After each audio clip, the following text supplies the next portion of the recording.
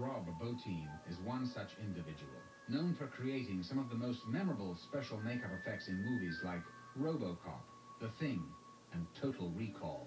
Rob has brought a new level of realism to audiences worldwide.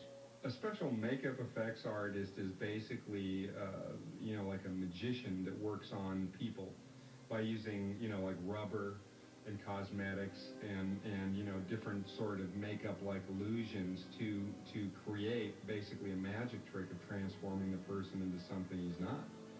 A man into a monster.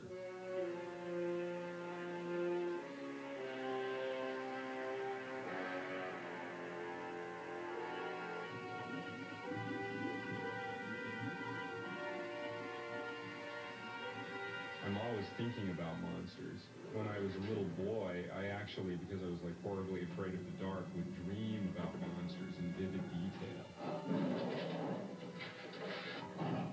When I was a kid, I was like about 5 years old, and I saw Frankenstein for the first time. I looked at the word in the TV guide, and I saw this long word that looked actually scary.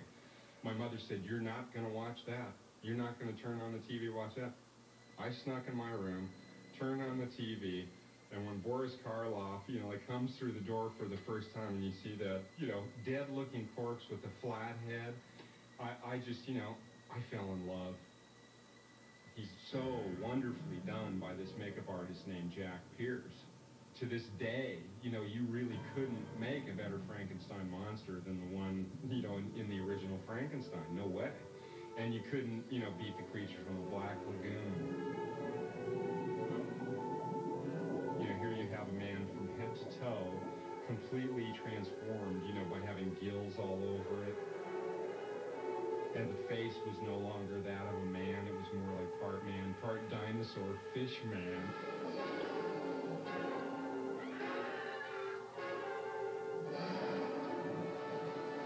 I worked on a film once where the director gave me complete artistic freedom to come up with anything I wanted. The movie was called The Thing. I had just try to think of every frightening image, like when a dog turns and you see a certain look in its eye, and snakes and bits and pieces of spiders, anything that's, sort of frightening. For the special effects makeup artist to deliver the best scare they possibly can, the creature has to look absolutely real. If it doesn't, you're going to be looking at it and you're not going to be convinced, you're not going to be scared of it because, you're looking at a magic trick.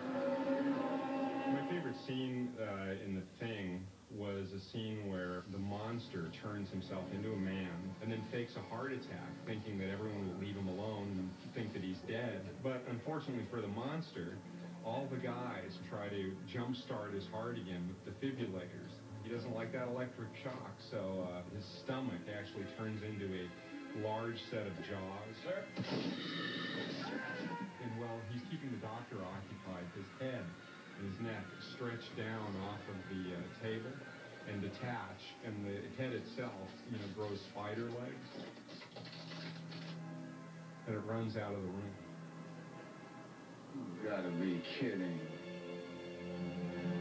The great thing about it is to go to sleep and really have a good juicy nightmare. That's that's where my monsters come from.